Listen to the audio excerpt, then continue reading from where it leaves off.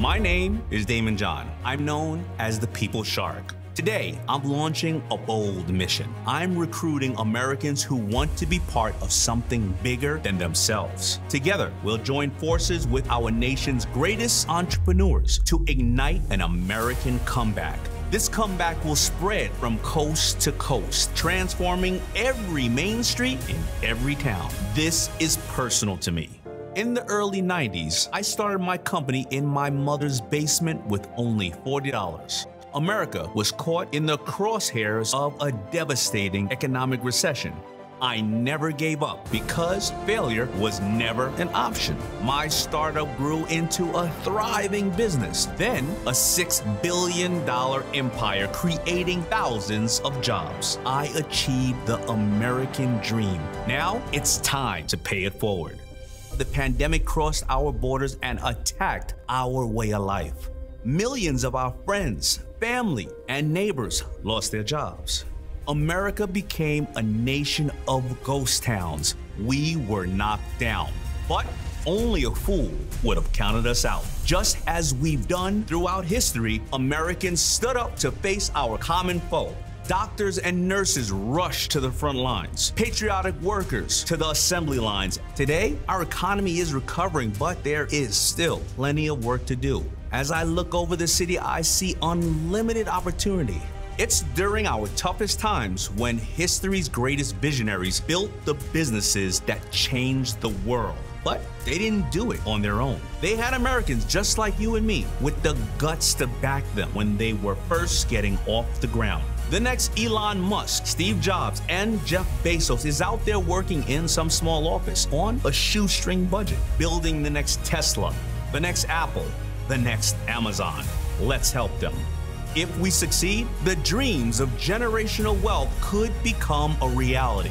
But just as important, those visionaries could create hundreds of thousands of jobs. This is America's comeback. Let's get to work. I'm Daymond John, and I'm standing in a warehouse in Queens, New York. Actually, not far from where I launched a company that changed my life. I've got 3 of my top senior analysts with me. Joining us will be some of America's greatest entrepreneurs. The cameras are all here because the mission we're launching is enormous. You need to hear about it directly from us. COVID-19 was the worst sucker punch in modern history, but now America is on the rebound. We're coming back stronger than ever. Outside on those streets and the streets of every city and town is the future, the next generation of American innovators. When our country has called, they've always answered. Take the panic of 1907. It unleashed a recession, a run on the banks, and a 50% stock market crash. It struck while America was rebuilding San Francisco, which had been destroyed by the Great Earthquake. William Durant was one of the innovators who led America's comeback. Durant was a high school dropout who had done pretty well for himself building horse-drawn carriages. In the midst of this chaos, he founded General Motors. GM went on to create some of America's most iconic cars and trucks, as well as the lunar rover for the Apollo 15 mission. Today, GM employs about 191,000 people. Charles Flint helped America come back from the panic of 1910. He founded the company we know as IBM. Early on, they built time clocks and punch cards for businesses who wanted to put people back to work. And today, IBM is using artificial intelligence to solve some of our greatest challenges while providing jobs for more than 350,000 people. The 1973 oil embargo caused devastating gas shortages and crippling fuel prices. But that didn't stop American innovator Fred Smith from taking the first flight for his new startup, FedEx. FedEx has since created billions in new wealth for investors and today employs 506,000 people. In 1975, Bill Gates launched Microsoft while the United States was going through the worst recession since World War II. Today, Microsoft is one of the largest companies around with 163,000 employees. And you wouldn't have Airbnb without the Great Recession. In 2007, some roommates low on cash began renting out air mattresses to people who needed a place to sleep. Talk about an IPO that shocked Wall Street. During our toughest times, American entrepreneurs have built the companies that rebuilt our country. The next generation will lead America's comeback, and that's why we're here. We're going to identify those visionaries, and we're going to help them.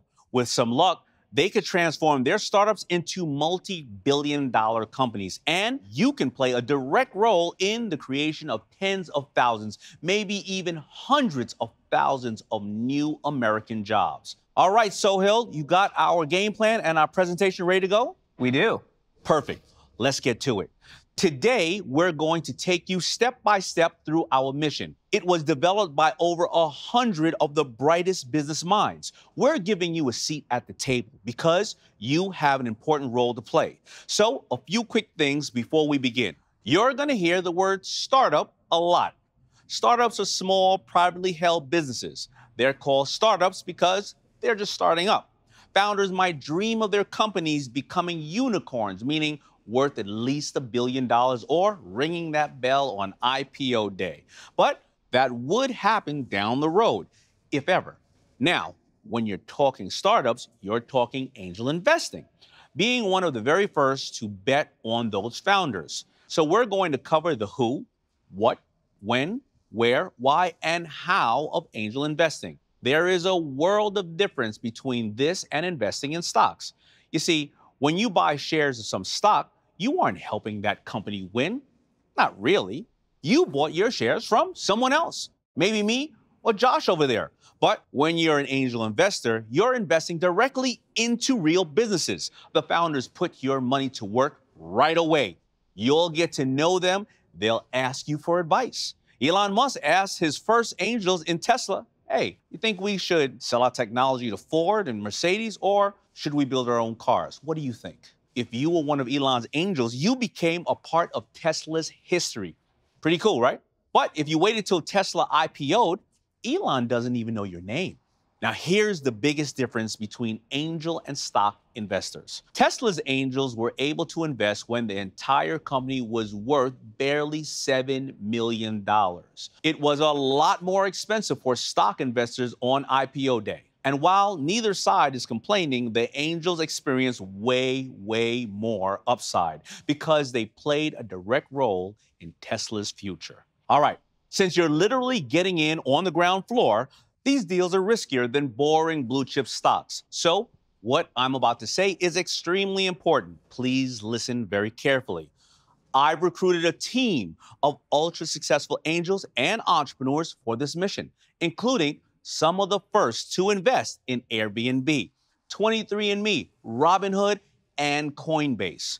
We're going to teach you our 1000x formula for identifying deals with the potential to pay out. Well, it's in the name. Most importantly, we've joined forces to find the next generation of visionaries who've created the startups that can lead America's comeback. And I'm also investing $100,000 into the startups that we select.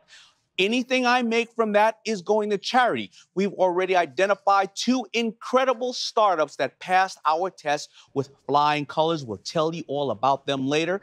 Josh, that covers the big picture. Let's get things moving. Why are startups critical to America's comeback? Startups are a force to be reckoned with. They generate in the neighborhood of $3 trillion in economic output a year. That's about 8 Amazons, 20 Microsofts, or 97 Teslas. And startups put a lot of people to work, creating millions of new jobs every year. More than Fortune 500 companies, correct? Correct. Startups are the #1 source for new jobs. Also, one of the hottest areas for investments. You could argue it's the hottest. In 1995, investors pushed $7.3 billion into American startups. Today, it's $148 billion, and that's just in America. Worldwide, it's $300 billion.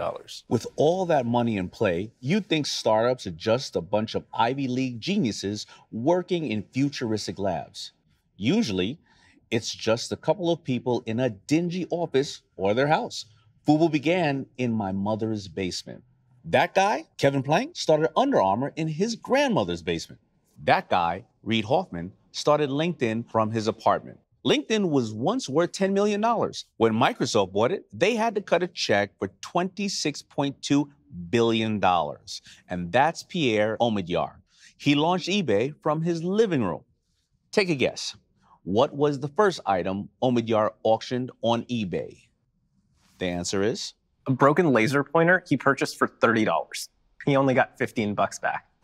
That deal didn't work out, but eBay sure did, didn't it? eBay was a true industry disruptor. It quickly reached a valuation of $20 million. A year later, $21 billion. Okay, we've got these founders working in their homes and apartments. Next up, I have another trivia question. Where did Disney get its start? Sohail, where? Same place as Apple, Google, Microsoft, and Amazon. In a garage. Google even bought the garage to turn into a museum. Living room, bedroom, or garage, overall, about 69% of startups begin at a founder's home. The rest, many from dorm rooms. Facebook being the most famous. Mark Zuckerberg, somebody's, and a Harvard dorm room. Dropbox and Snap have similar stories. Entrepreneurs are living the ramen noodle diet building their startups. They're stretching every penny as far as they can. The more money backing America's startups, the more American jobs they create. The closer you look at the data, the stronger that connection becomes. Startups with angel investors are more likely to be in business at least 4 years, hire at least 75 employees, receive a patent for their innovations, IPO, or get acquired. But this goes way beyond angels just investing money into startups. You've watched movies about heroes and superheroes. To me, the best ones always had a sidekick. Batman had Robin. Sherlock Holmes had Watson, and so forth.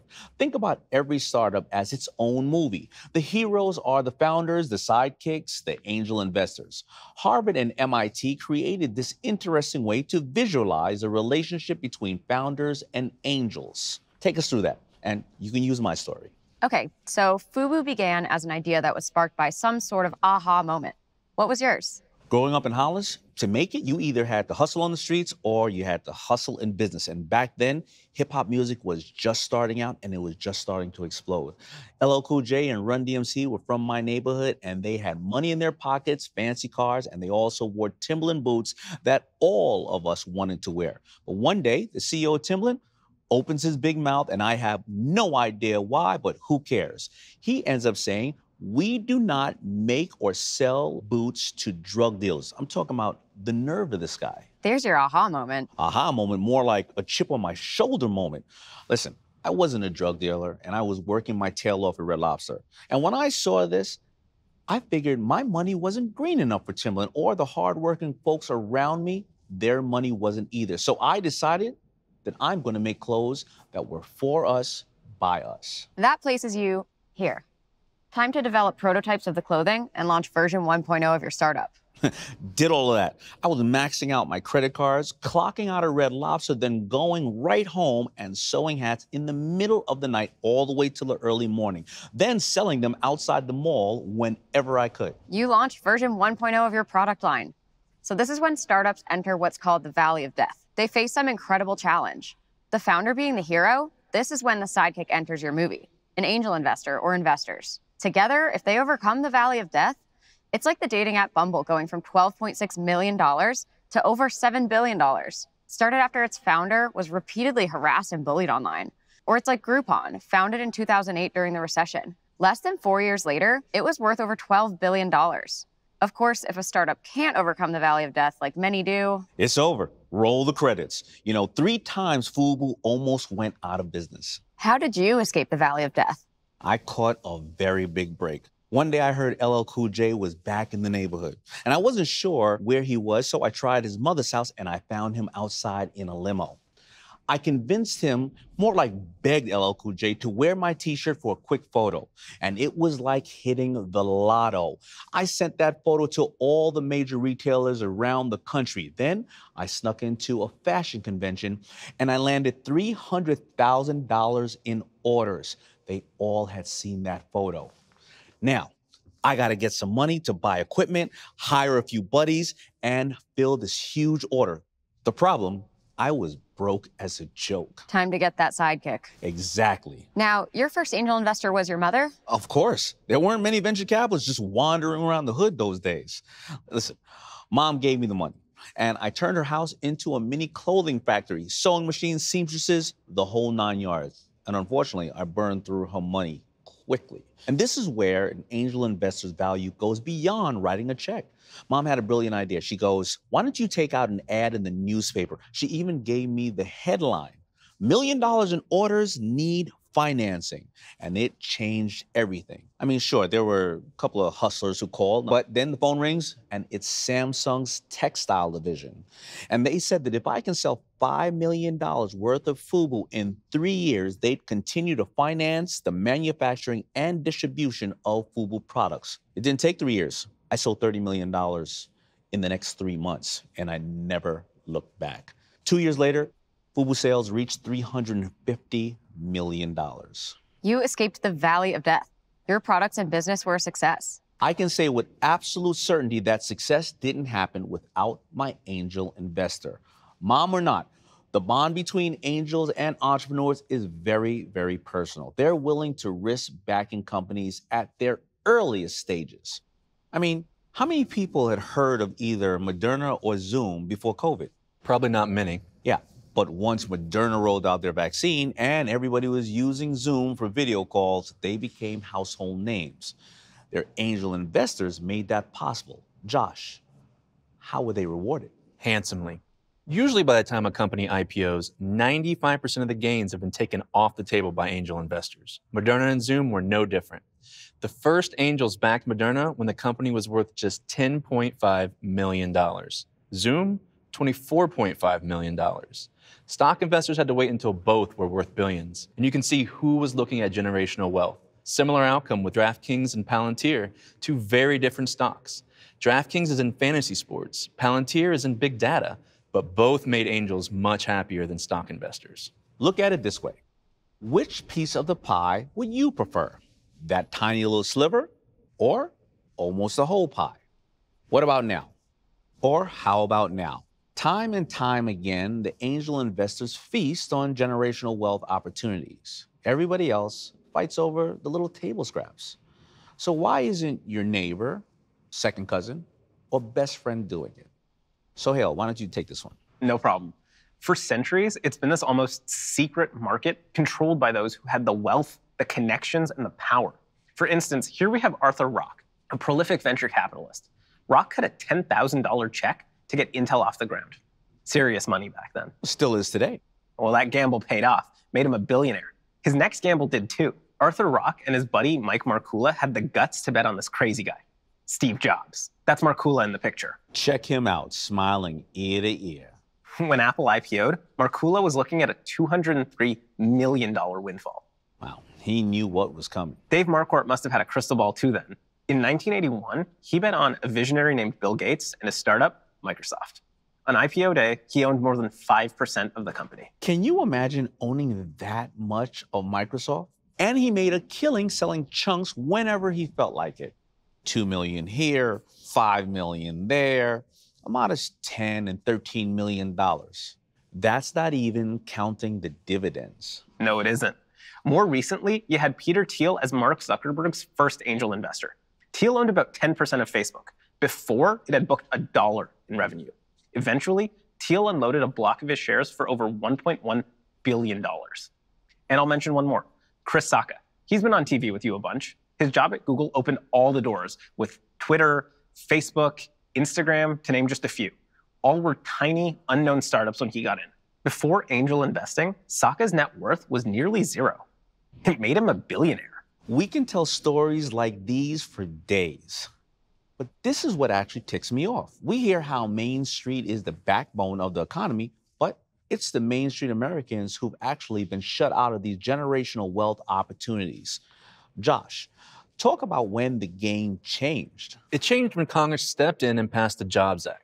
This opened the floodgates. Today, over 240 million Americans are qualified to be angel investors, whether they realize it or not. It used to be that you had to toss $50,000, $500,000, $5 million into a hot startup. Not anymore. $50 can get someone in on the action. Even that little bit can go a long, long way. When Bezos had that little idea called Amazon, that startup out of his garage, he had 22 angel investors backing him. In 2018, those shares would have been up 14,000,000%. If somebody was given the chance to toss just $50 into Amazon as a startup, they would have had over $7 million. $500 would have landed them over $70 million. Still, any investment can lose you money. However, never bet the whole farm on a single startup. If you have $500 to invest, split that up into 10 separate deals if you want. If you do this right, study after study has shown you could absolutely destroy stock market returns. Now, Laura, the Federal Reserve's findings were absolutely amazing and extremely interesting. Let's talk about it. By far, the best study. They compared 35 years of startup and stock returns. Their data actually revealed that startups produce profits 1,650 times greater than stocks. Take a second to consider that. Every $1 a stock investor made in profits, an angel investor could have made $1,650. Or how about this? Every time a stock investor made one of these, they could have bought a nosebleed ticket to a Laker game on a weeknight. The angel investor made enough to rent out the entire Staples Center for about a day and a half. Now, Congress did their part opening the doors for most Americans to get into angel investing, but they couldn't open the most important door preventing them from making a fortune at it because they can't. If you're new to angel investing, you could have $50 or all the money in the world burning a hole in your pocket. If you want to get into the next Uber or Airbnb or SpaceX, someone's got to open those doors for you, and that's called deal flow. As you can see on the monitor, this is deal flow. That's right. The venture capital firms have had their pick of the litter for years, the hottest startups. This is a snapshot of Andreessen Horowitz's portfolio, one of the most powerful VC firms in Silicon Valley. Man, look at all those unicorns. Next, we have a glimpse inside Sequoia Capital's portfolio. Apple, Google, and Cisco, Sequoia landed them all before they IPO'd, when they were unknown startups. Now, these guys have done a good job boxing out newer angel investors. Deal flow means you're invited to invest in the hottest startups by the founders and by VCs like Sequoia. Check out Sequoia's portfolio. Do you see Uber? Sequoia shared that deal with some of their buddies. One angel got in at Uber around $5 million valuation. Cut a check for $25,000. 5 years later, his stake was worth $110 million. Now, Josh, did I ever tell you that I passed on Uber? That's got to keep you up at night. Nah, not really, because I'd rather miss one good deal than chase 100 bad deals. The important thing is, though, that I got invited to the deal in the first place because I've got deal flow. The people joining our mission do too. And we're opening those doors for you. So let's say you were one of the first to back a startup. Now it is setting the market on fire and you want to cash out. So Hale, tell us about exits. Well, there's more than a few ways for angels to make serious money. We'll focus on two major types of exits. M&A, that's mergers and acquisitions, and going public, or IPOing. M&A has been on a tear, with companies spending $4 trillion some years. The pandemic was devastating for traditional restaurants, but not the startups delivering the food from those restaurants. Their revenue doubled and they became very, very attractive targets. Well, Grubhub set off an actual bidding war. At launch, it was barely worth $1 million. Then it was scooped up for $7.3 billion. When angels joke about making private island money, that's what they're joking about. Uber loses that bidding war, but did they sit around and pout? No, they didn't. They acquired Postmates for $2.65 billion. They gave the angels a story to tell their grandchildren. You bet they did. Startups seem to be breaking records with their IPOs lately as well. DoorDash's $60 billion IPO shot up thanks to all the M&A we were just talking about with food delivery startups. Video games and esports have been another hot area. We've got Roblox, a gaming network where developers create their own virtual worlds. Roblox was once worth $1.5 million. On March 10th, they IPO'd at $29 billion. Everybody's been talking about SPACs lately. They're an even faster way for startups to go public. Their pitch to investors sound absolutely insane. Hey, why don't you give us your money? We don't know which startup we're going to buy yet, but you'll be the first to know when we do. Then they dump that pile of money in front of a startup and they merge. Laura, SPACs have actually been on fire lately, haven't they? Absolutely. Virgin Galactic, DraftKings, and QuantumScape were three of the more famous SPAC deals. And the winners have been their angel investors. Investment soared to $83 billion last year, more than the prior decade combined. Not all startups have the goods to deliver a profitable exit.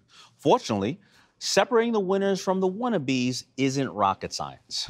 Our mission, we're going to use a very simple formula, our 1000X formula. Right idea at the right time with the right team. Great angel investors lean on their gut instincts. This formula taps into those instincts. Laura, let's apply it to the real world.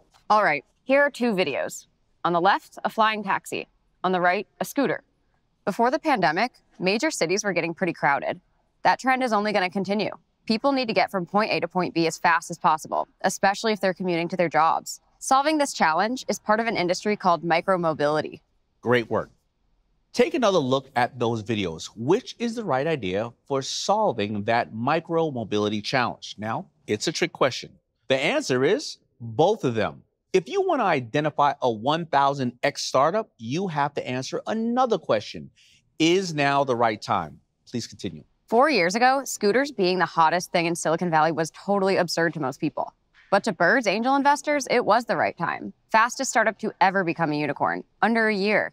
It was the right idea at the right time. But if you waited till now to get into Bird, you might have just missed the boat. Now, Josh, how about those flying cars? Startups have already built 135 different prototypes. Anybody here trying to volunteer to fly in one of them? No. No. Me neither, but that's actually not the point. When the founders of Joby Aviation first pitched to angels, what was Joby worth? About $23 million. What about when the founder of LinkedIn did that SPAC deal to take Joby public? See for yourself. That's the point. So why does this startup appear to be winning the flying car race? Sohail, what's the final piece of the 1000X formula? The right team to get the job done. That's what separates the winners from the wannabes. The rockstar principle. It's a theory first developed in the 1960s. Bill Gates believes rock stars are infinitely more valuable than an average person for a job because they see different solutions than everybody else for the same problems. It's no coincidence the rock star founder of LinkedIn, Reid Hoffman, is the same rock star with the SPAC behind Joby Aviation. Also, no coincidence, he was on this team of rock stars. PayPal had the right idea at the right time, and talk about the right team. That guy in front is billionaire Peter Thiel. The most famous member isn't even in this photo, Elon Musk. Here he is having lunch with the other richest guy in the world. Musk founded Tesla, and he's dominating electric vehicles, and SpaceX, and he's dominating the space race. His boring company is digging tunnels to shuttle electric cars around cities. His Neuralink will give our brains superpowers to compete with artificial intelligence. And Starlink is launching those tiny space satellites. Rock stars like these guys are pretty good at identifying others. So let's meet some rock star entrepreneurs and angel investors who are joining our mission. All right, why don't we patch David in? David Weisberg, great to see you. You too, Daymond. Now, why don't you give me a second, because I want to start bragging about you. Just don't go too overboard. Listen, you earned it. You've been a rock star founder since high school. In the 11th grade, you invented a program that actually tricked PayPal. 10th grade. Even better. PayPal would prepay for tickets to sporting events, and your program instantly flipped them over to StubHub, made you a millionaire before your 21st birthday. It was just one of the numerous startups that you founded and sold for tens of millions of dollars. Actually, PayPal co-founder Peter Thiel even became one of your first angels. Pretty wild, right? It truly is. Then you actually became an extremely successful angel investor yourself. You got to be climbing the ranks of the best of the best. Then you decided to launch SPACs. We actually have some footage of you ringing the NASDAQ bell for just one of them. You looked really happy that day. Well, it was quite an experience. That was for 10X Capital Venture Acquisition Corp. Full disclosure, I'm the chief operating officer of that SPAC. And yes, I was very happy when we went public. It gave our firm the ability to pursue a merger with an electric vehicle startup called REE. Well, the size of that deal turned some heads, even mine. The press reported it was worth $3.1 billion. Now, why an electric vehicle startup? Well, Daymond, we're at the beginning of the electric vehicle story. The potential market for EVs, what we call the total addressable market, or TAM for short, is projected to hit $802 billion. Overall, something like 70% of Americans are interested in buying them. Now, until recently, Tesla was a standard bearer for EVs, but they're facing some intense competition from a new generation. Not to mention, the legacy brands like Ford, Toyota, and GM are also introducing some impressive models. Last year, electric vehicles captured a larger share of the U.S. automotive market than ever before. And I'd say there's a growing consensus that they are superior to gas or diesel-powered vehicles in so many ways. I love how Rivian trucks can do a 360 in place. Never seen a regular truck do that. Now, the Rivian electric pickup truck has a 0 to 60 that clocks in at 3 seconds, and the Tesla Cybertruck can reportedly do it in 2.9 seconds flat. We're witnessing the beginnings of a new arms race. So instead of investing in one EV startup, we targeted Re Automotive, who is developing the tech platform that many EVs will need to run on. There's plenty to like about Re, such as the fact that they're focused on a growing market segment, commercial vehicles. Look at the platform for vehicles with standard combustion engines, or even most EVs. You're likely to see components sticking out everywhere. Re's is flat, because they installed all the critical components at the corners of the vehicle, alongside the wheels for steering, the braking, the suspension, and the powertrain. This makes the Re platform modular. It can be quickly customized for cars, vans, and trucks of all sizes. It's even designed to work with any self-driving vehicle. Re will also have AI that monitors the platform to detect any problems. That's why we love the company. It's a truly powerful differentiator. Re had the right idea with its module platform. Definitely the right time as well. Fast-growing market with significant revenue growth opportunity. But what really made the Re team the right team? Well, it's their two brilliant founders and their team of top engineers from firms such as Tesla, Fisker, Arrival, GM, Ford, and many others. They have attracted investment from large multinationals such as Mitsubishi, American Axle, Musashi, which is a unit of Honda, and Magna, which is the largest automotive supplier in North America. So these major players backed Re, and that's a good sign. David, the $802 billion EV market is quickly becoming just a drop in the bucket of something much, much bigger. In 2004, the entire world spent barely $33 billion on clean energy investments. Last year, though, they spent more than $500 billion. Now, firms like BlackRock and Goldman Sachs have it reaching $30 trillion. This pandemic has really opened the eyes of a lot of people, during which time nearly 90% of new power generated came from clean energy. Just 2 weeks into the lockdown, when cars disappeared from the roads and the coal plants went quiet, air pollution in China fell 25%, fell 50% in France, Italy, and Spain, and also dropped in the US. Integrating clean energy into America's infrastructure projects has become a focal point for our government and major investment firms as well. If you ask me, it's where we'll find the most promising unicorn startup opportunities. True. Let's dig a little deeper on this. You can't have the mass adoption of electric vehicles if it takes an hour at one of those stations to recharge them. Fixing that will require the mass expansion of charging networks at businesses, grocery stores, malls, rest stops, and it will also require new technologies to speed up how fast those cars can charge. Right now, startups are building drive-through facilities that'll automatically swap out your battery, give you a fully charged replacement in just 10 minutes. Battery tech for EV projects could hit $18.5 billion a year. Which means new American jobs. Exactly, and lots of them. And if more Americans are driving EVs, they aren't paying to fill up their tanks. So why even pay an electric bill to charge them at home? That's why the revenue estimated for solar power installations is $2 trillion. And that means even more American jobs. But let's say the sun doesn't shine for a few days. Startups are building supercharged battery storage systems. That could be good for $500 billion a year. Let's keep following that trend. Those smart electric cars are connected to smart homes and smart farms. Solar and wind are set to overtake coal and gas on our power grid. That requires nationwide upgrades to a smart power grid. And if we're going big on smart grids, that will lead to more smart city applications. When we walk around those smart cities or when we're inside smart homes, we're connected by smart devices. So we'll need exponential growth in our 5G capabilities. That's maybe another 23 million new jobs just right there. Angel investors are at the beginning of a movement so big, it's hard to imagine anything bigger. David, I am so proud and so excited that you're bringing your deal flow to our mission. Me too. Back in 2015, before you turned even 30, you had invested in 4 of the top 15 startups on the Wall Street Journal's unicorn list. How many do you have now? Well, today I've got 7 unicorns in my portfolio. And that's deal flow. They're called unicorns because they're rare. Not like rabbits, because rabbits constantly appear and multiply fast. All right, David, I'll see you later. Looking forward to it, Daymond. David is very bullish on the future. So is our next entrepreneur, Buck Jordan. Glad to see you here. Great to see you, Daymond. Your firm has invested in 450 startups, including Books. My fellow sharks all passed when they first saw this pitch. And now they're worth 9 figures.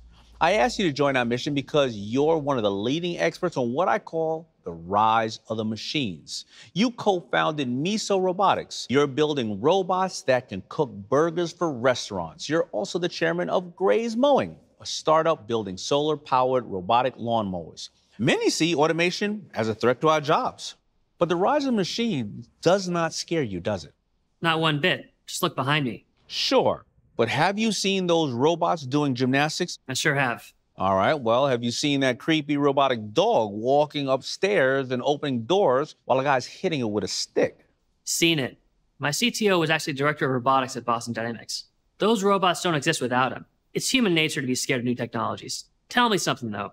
In the 1830s, it took a farmer almost 2 weeks to produce 100 bushels of wheat. By 1975, 3 hours. Think that farmer in 1975 was scared of tractor technology? Yeah, good point. You know, the rise of the machines really got moving in the 1980s with those robots in the assembly lines. We saw worker productivity increase, an incredible amount of economic growth. Still, anybody who tells you automation won't threaten certain jobs is lying.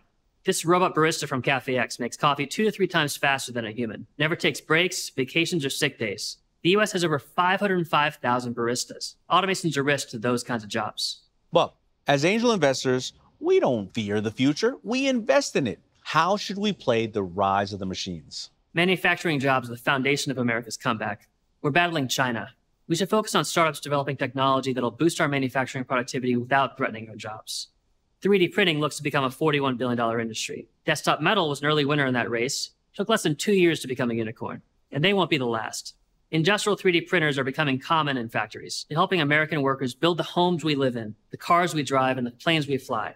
In addition to 3D printing, we've seen a good number of startups like Slack and Zoom become unicorns, helping employees optimize productivity and also how they manage projects when they're separated by distance. Big data made that possible. This industry is projected to reach over $229 billion. Snowflake's one of the kings of big data. And when they IPO'd, all the news could talk about was that Warren Buffett was jumping in. Yeah, but who really won Snowflake's IPO? Sure looks like those angel investors beat Buffett. Because they were there at the beginning. I'd also say with the rise of machines impacting some folks' jobs, startups will offer new ways to find new jobs. For instance, Clubhouse has risen so fast it's already a buzzword. Now everybody's using it to hire new talent and get hired themselves. January 2020 is when the first angels got in, before the COVID lockdown. No users, barely a prototype. Fast forward to May, lockdowns everywhere. Clubhouse has 5,000 users in a beta test. VC firm Andreessen Horowitz said, "We think you're worth $100 million. Smart move." January 2021, Clubhouse is valued at $1 billion. April of 2021, $4 billion. Now they joined the list of unicorns. Buck, stick around. I'll be here. The rise of the machines is reality. Fortunately, startups are emerging that will retrain workers for new careers and teach them new technologies. This is called education technology, or EdTech. Neil Patel is here to talk about this. What's up, Neil? Hi, Daymond. I call you Mr. Top 100. Entrepreneurs Magazine's top 100 most brilliant companies in the world. You founded one of them. the White House's top 100 entrepreneurs under the age of 30. You made that list. The United Nations top 100 entrepreneurs under the age of 35. That one too. And you're also a New York Times best-selling author.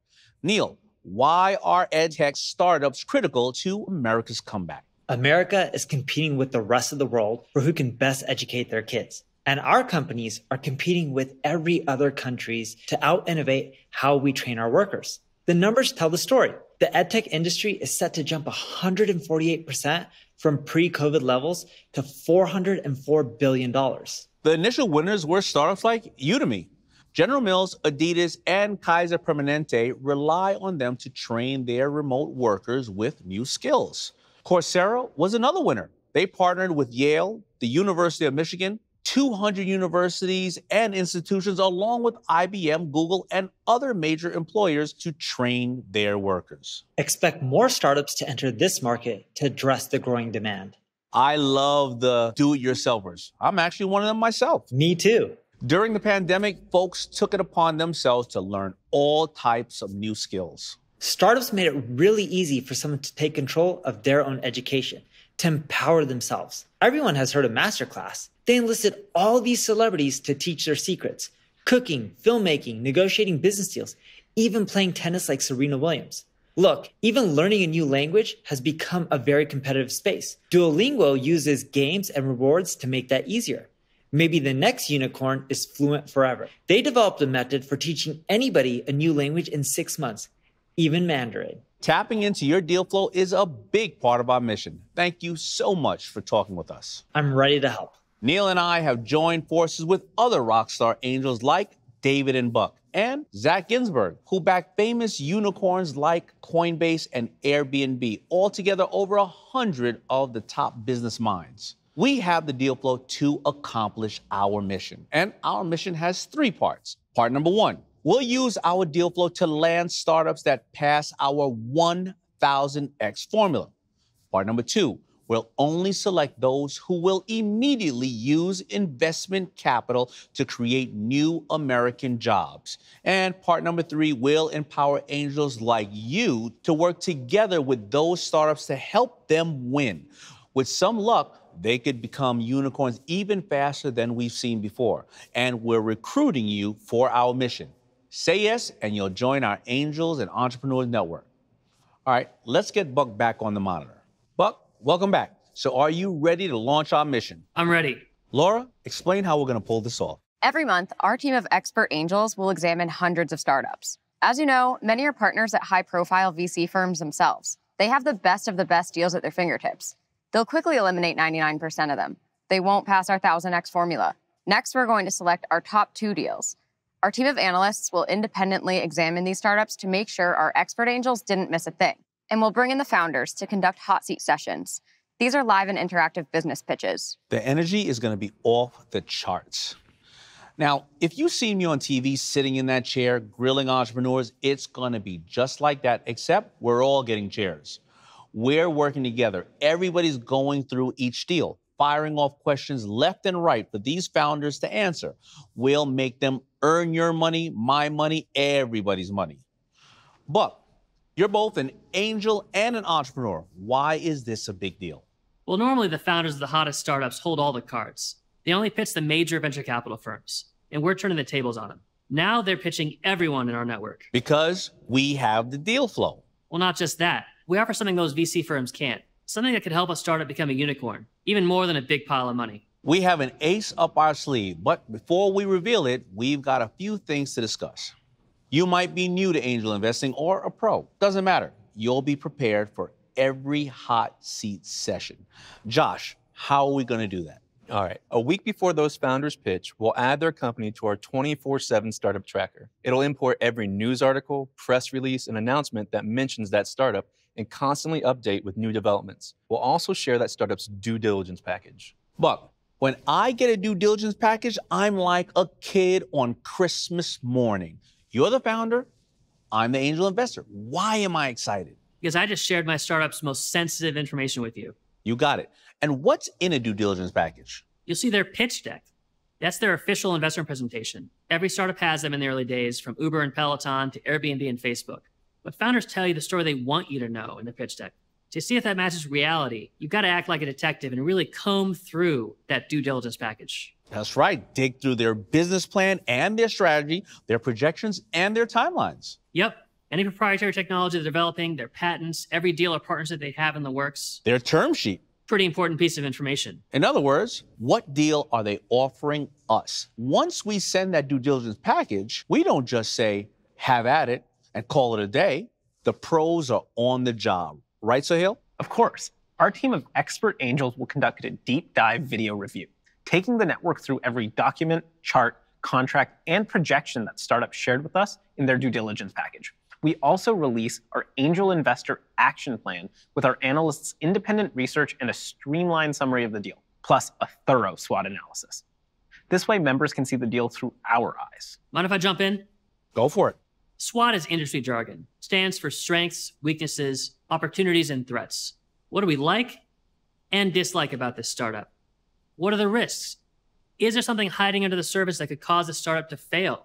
Or maybe some secret competitive advantage nobody's picked up on yet? This is like being invited over to some famous Silicon Valley venture capital firm and having them dissect every deal point by point on your behalf. But we don't need those guys, do we, Buck? We have the rockstar angels and entrepreneurs like you on our team. And we have the deal flow. Laura, we've given the network all of this information. The countdown has begun. Only 7 days until we put those founders in the hot seat. What's next? Our experts got the ball rolling. Now we're including the entire network to further examine that startup. We'll conduct a series of debates in our virtual boardroom to decide if its future could include a multi-billion-dollar valuation. Then, if some members really want to delve into a particular deal, they can form their own breakout rooms and invite, say, 2, 5, maybe 10 people into more focused conversations. We're providing them with free video conferencing software. They can even launch their own local chapter in their city or town. Members can get together at their favorite restaurant, coffee shop, any spot to talk about the startups. This is all about teamwork, and we want every subscriber's voice to be heard. In this network, we can all be mentors and be mentored. If someone's a brain surgeon, they might learn a lot about an electric vehicle startup from somebody who's a mechanic. And that mechanic might learn a lot about a robotic surgery startup from a brain surgeon. That's the beauty of the network effect. A bunch of people collectively working together toward a common goal. And we're going to get that network effect moving fast. We've created a reward system where you'll constantly earn points for collaborating with everyone, hitting milestones, and helping the startups. You can trade these points for, Sohail, what? Office supplies, electronics? Access to special events, gift cards, even cash. All right, well, tell us some ways to earn points. Well, when members first join, we recommend they watch our 1000X Bootcamp for angel investors. It covers all of the 101 stuff. Plus, our experts will dive into their secrets. Other ways to earn points? Review a due diligence package, attend a debate in our virtual boardroom, create a breakout room, or start a local chapter. Even more points. During all these debates and discussions, if somebody makes a good point, type that into our angel investors cheat sheet. Our system will save everything.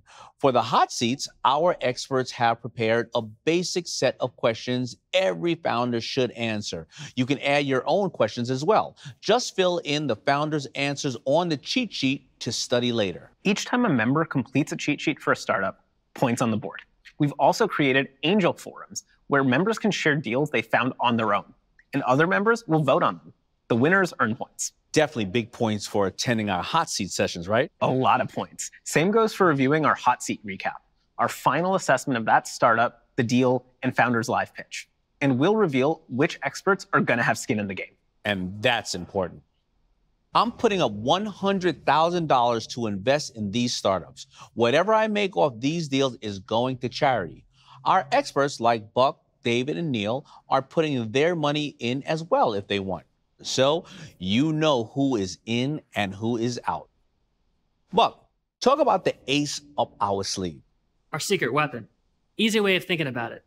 Babe Ruth was one of baseball's greatest hitters, one of the best pitchers too. In 1916, Ruth had a league-leading ERA of 1.75 and tossed 9 shutouts. Now, Daymond, what would have happened if Ruth went up against any pro team all by himself? He'd get his clock clean. Can't cover the entire field. Who's better positioned to help a startup? one venture capital firm, or an army of Main Street angel investors, each with their own area of expertise and knowledge, and each driven to see that startup succeed. Daymond, me, you, everybody on our team joined this mission because we know the answer. An army of Main Street angel investors. Exactly. And what separates us from VCs is we can give those rockstar founders the kind of help they won't receive anywhere else. We'll harness the network effect again. We're making this extremely easy. It's called our 60-second lightning review. Before they pitch, we ask the founders to give us a set of important questions that they'd like to get your take on. After the founders finish their hot seat, you can score their pitch. Tell the founders what you did and didn't like about it. Do you plan to invest? If so, why? If not, why? This is priceless market intelligence. After the founders finish their hot seat, we'll give you a quick form to fill out with those questions.